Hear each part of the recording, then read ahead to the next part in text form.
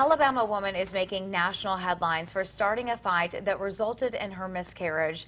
Tonight, Marshae Jones is charged with manslaughter in the death of her unborn baby. The woman who shot her won't be charged. The decision to prosecute Jones is controversial and once again puts Alabama in the spotlight. WAY 31's Ashley Carter has reaction from people on both sides of the aisle.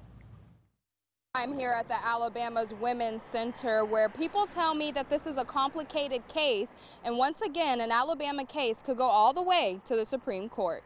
I think it is outrageous. It is wrong.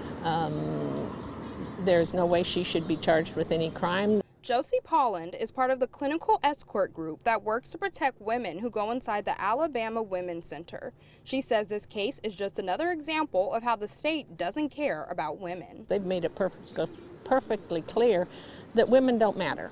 People who believe abortion should not be legal disagree. Child should have been protected better and not brought into the fight. You put your child in harm's way, you're responsible for that. I called the Madison County District Attorney's Office for some perspective.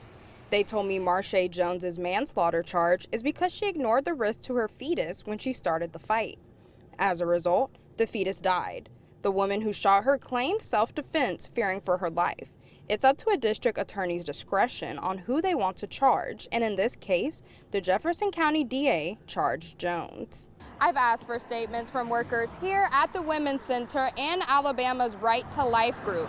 Neither of them wanted to comment. In Huntsville, Ashley Carter, WAY 31 News. The Yellowhammer Fund, which raises money to help women who seek abortions in Alabama, said it will help Jones with her legal representation. The group says it will also make sure that she is able to post bond.